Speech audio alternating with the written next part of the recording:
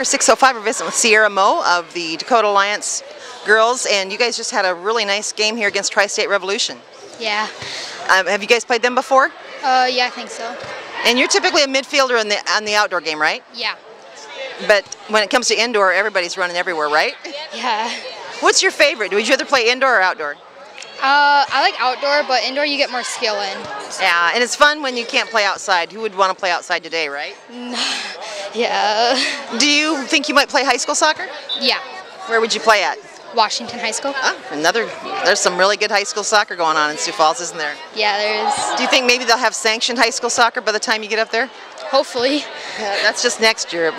We'll keep our fingers crossed. Yeah. So what do you do when you're not playing soccer?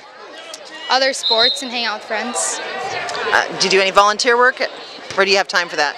I babysit. Well, that's good. It's teaching you some responsibility, right? Yeah. What are some of the reasons that you play soccer? It's fun, and I like my friends do it, so get good time and exercise. You get a really good workout playing, right? You do. How often do you guys practice a week?